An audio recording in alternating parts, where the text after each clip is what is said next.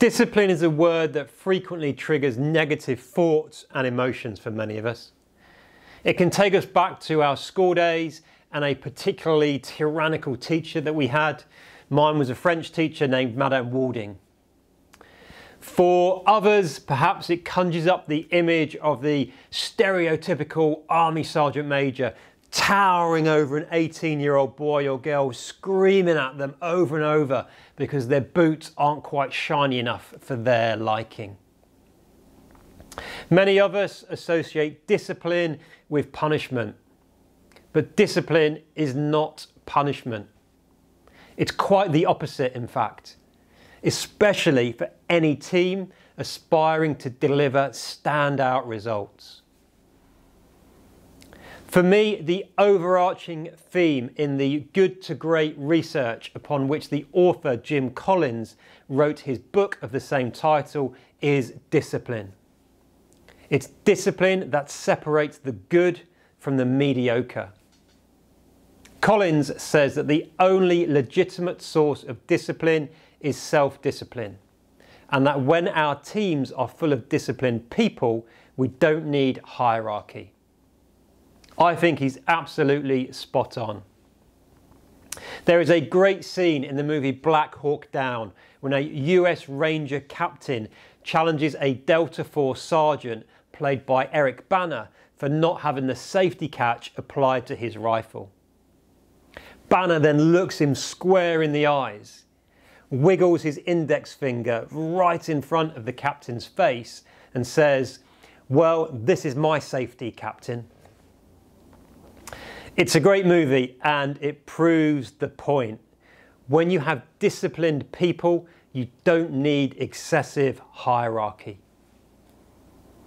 A common trait or characteristic of high-performing military teams or special forces teams is that much of the organisational imposed discipline is absent, replaced instead by self-discipline. But self-discipline isn't something we're born with. It's a learned behaviour. The word discipline comes from a Greek word that means to teach or instruct. So, just like any other skill that we want to master or develop, it takes daily practice and repetition. This means that the leaders amongst us must focus on two key areas.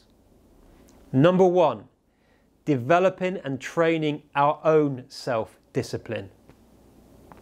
And number two, work hard to develop and install self-discipline within our teams by setting an example for others to follow.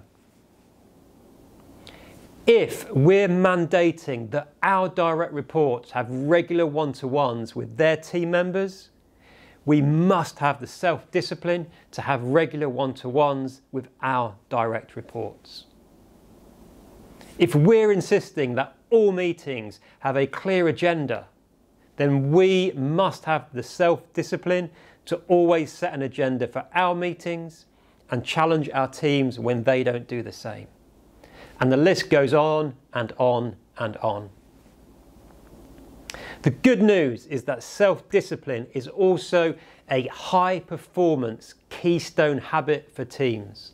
It locks in place so many other things and habits. When we have the self-discipline to follow through on our intentions, we begin to create healthy, high-performance habits in other areas. We reach what the habit researchers call the automaticity point, the point at which it's become a habit and we complete that particular task without conscious effort or conscious thought. And that frees up the mental and cognitive bandwidth to work on embedding the next high performance habit and the next one. That's it for this video, folks. Stay safe, hold fast, and lead on.